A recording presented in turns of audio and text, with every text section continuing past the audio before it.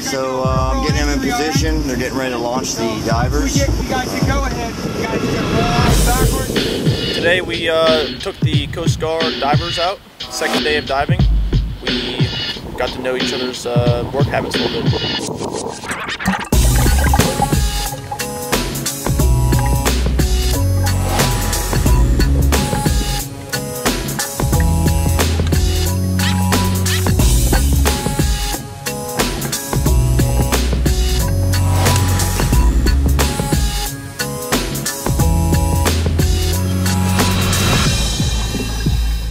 This group of Coast Guard divers just graduated PADI.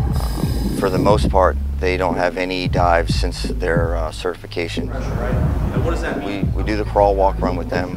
We did a lot of classroom work. We did a couple of dry dive exercises.